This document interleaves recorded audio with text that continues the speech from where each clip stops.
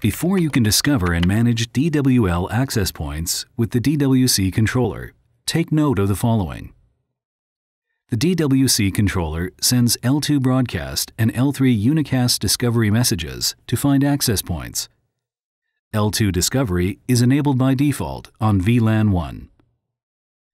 L2 discovery of manageable DWL access points located in the same broadcast VLAN is enabled by default on the DWC controller.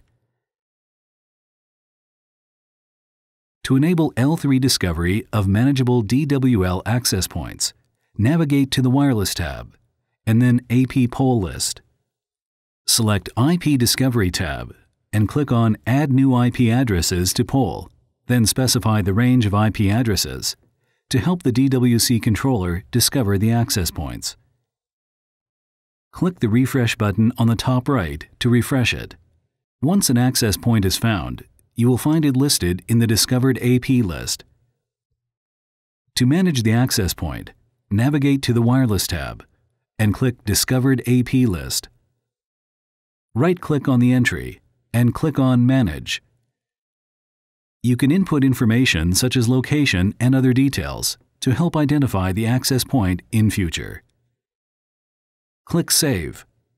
You can now view the access point in the Managed APs list.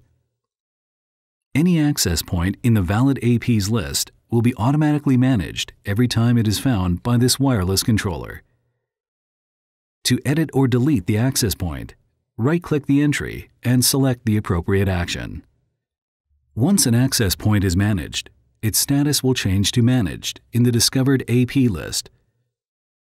You can also view all managed access points under the Managed APs tab.